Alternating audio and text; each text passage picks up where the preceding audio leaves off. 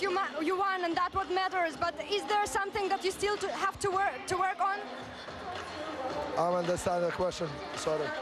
Do you think there are still things that you have to work on in order to improve your game? Nesuprantu, ką sakė. Ar jums reikia pakeisti, ką nors, nepaisant jūsų pergalės šiandien?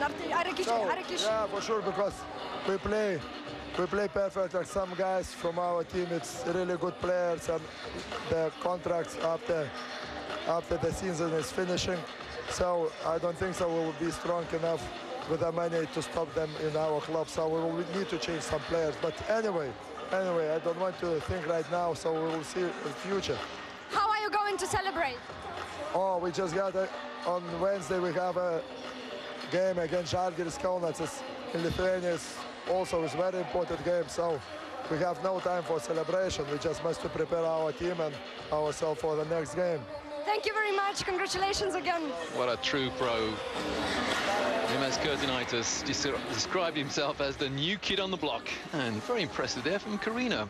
Bilingual. Was that Lithuanian she was speaking then? I think it was. And interesting, he talked about next year, that the club would not have the money perhaps to cope with some of the players' salaries for next year. They would have to make changes.